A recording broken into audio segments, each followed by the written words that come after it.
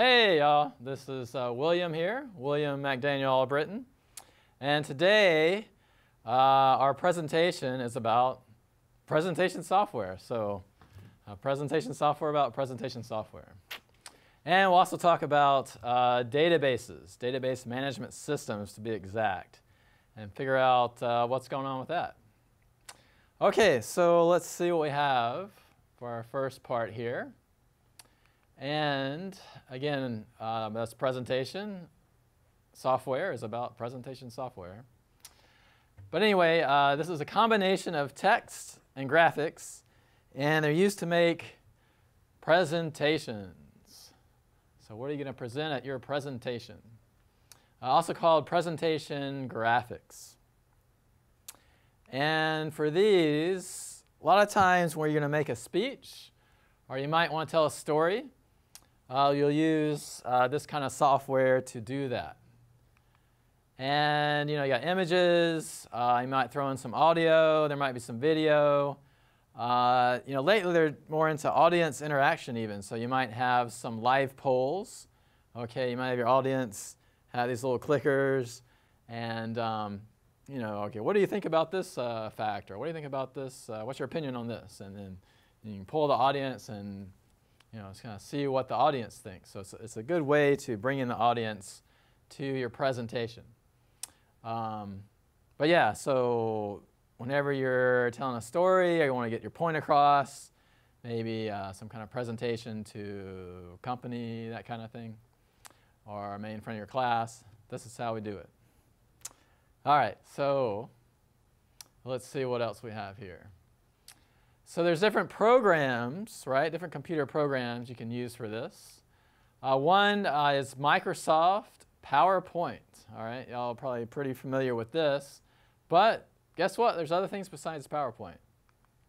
There's OpenOffice, Impress. So that is some free software that's out there, open source. And then, of course, Apple's got their thing, Apple Keynote. And then Google Docs, so Google's big as well, so they just call theirs presentation. And then there's some little guys. So Prezi, one's called Slide Dog. Give me a Slide Dog there. And then other ones are Clear Slide or Slide Rocket. So check them out. Most people just, when they look at a presentation, they're like, okay, PowerPoint.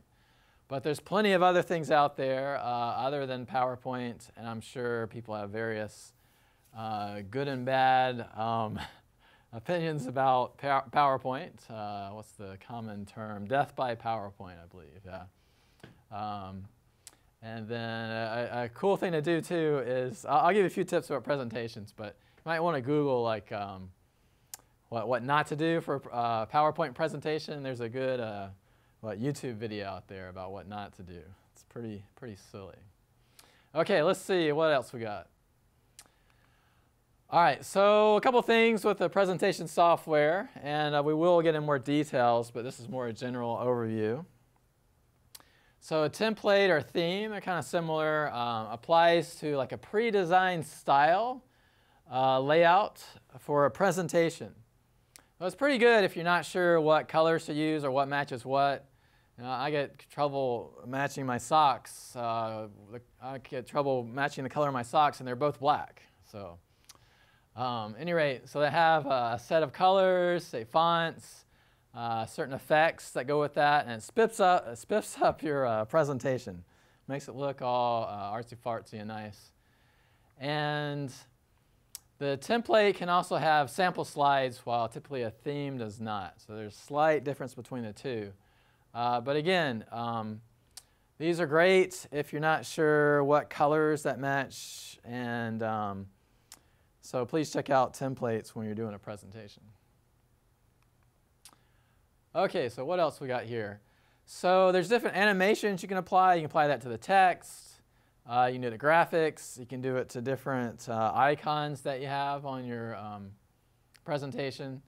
And so these are used for additional emphasis. You want to emphasize a point. Hey, look here. Look at me. That kind of thing. And makes your presentation more dynamic. So again, we don't want to have just black and white text and someone reading them out. You want to have get your point across graphically as well. Now the flip side is don't overuse. So when you first start out making PowerPoint slides or presentations for that matter, oh wow, I can animate, man, wow, check this out. And then the text going here, and then like, you know, maybe the next couple words go like that, or you know, you got some animation coming out, and then you got some crazy transition between the slides. Wow. So kind of chill out with that. If you have too much going on, then it gets kind of distracting, and then people aren't sure what you're emphasizing. Okay, so you want to emphasize a certain point by using the animations. All right, but don't emphasize all the points, I guess is my point. All right. Okay, so let's see what's next here. So we have transition effects, so you can gently switch from one slide to another. Okay, gently. All right, so if you have a sudden switch to the next slide, the audience can get jarred. Okay, if you've ever been jarred, you know, you don't want to get jarred. It's not a pleasant feeling. All right, so you want to gently go from one slide to the next. And same thing here, so keep it simple, all right? So if you use different transitions for each slide, and it's kind of distracting as well, so decide on one, okay? There can be only one transition. That's what I'm telling you, one. There can be only one. So apply, you know, find some cool transition you like, and then stick to that through all the slides so that you don't jar your audience with no transitions, or if you have like a lot of different ones, then it's kind of distracting for everybody. Okay, don't want to distract your audience.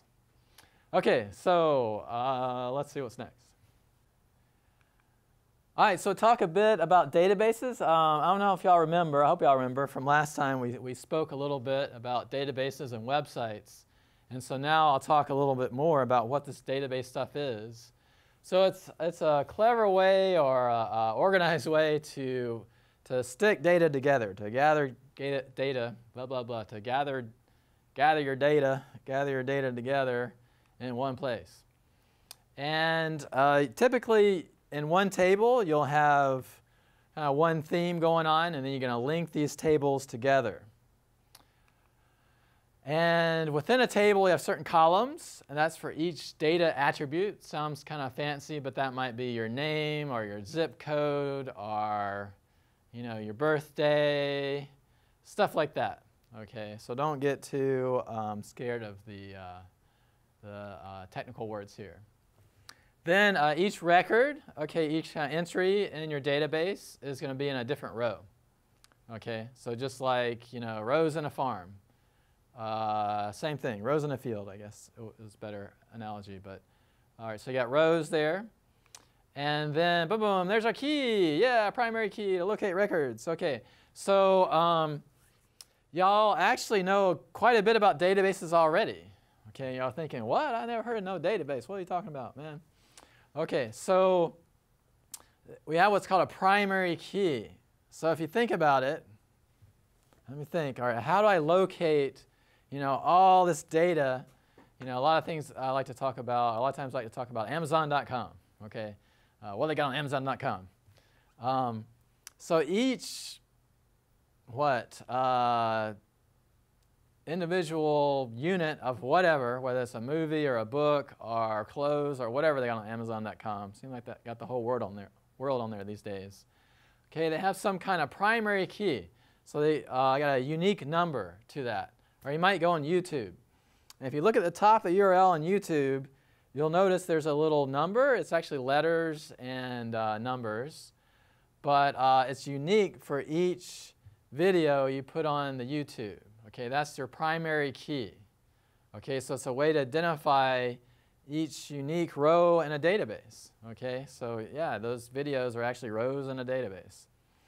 And so you might also think, all right, what else is a primary key? Y'all know some already, like a social security number. All right, if you're paying taxes, you definitely know what a social security number is. It's how they locate people or locate taxpayers. If you're a student at Leeward, well, or UH system or anywhere, you have a student ID. That's a primary key. Or even on your car, a VIN, vehicle identification number, big number on your car. That's used to identify each car uniquely. So then that's in some database somewhere, stored on some computer. So databases, you already know about them. They're all over the place. So that's what the primary key is, how you locate things in a database. Okay, let's see one or two more tidbits here on the databases. And the database management system is a program that users can interact with a database. And you might have other programs such as a web page, web server, interacts with the database management system, such as, yes, Amazon.com. Okay, and then popular databases or database management systems. Microsoft Access is one, also SQL Server. They're both by Microsoft. SQL Server is for larger companies. DB2 by IBM. MySQL, it's open source. And Base, that's Open Office. And finally, Oracle. Okay, so I don't know if y'all know this. The owner of Oracle bought the island of Lanai. Okay, so I always tell my students, if buying an island's on your bucket list, take database. Okay, we have a database class, ICS 113, and you can learn all about databases, and maybe, just maybe, buy your own island if you work hard enough at it. Okay, we'll see y'all a little later. Aloha.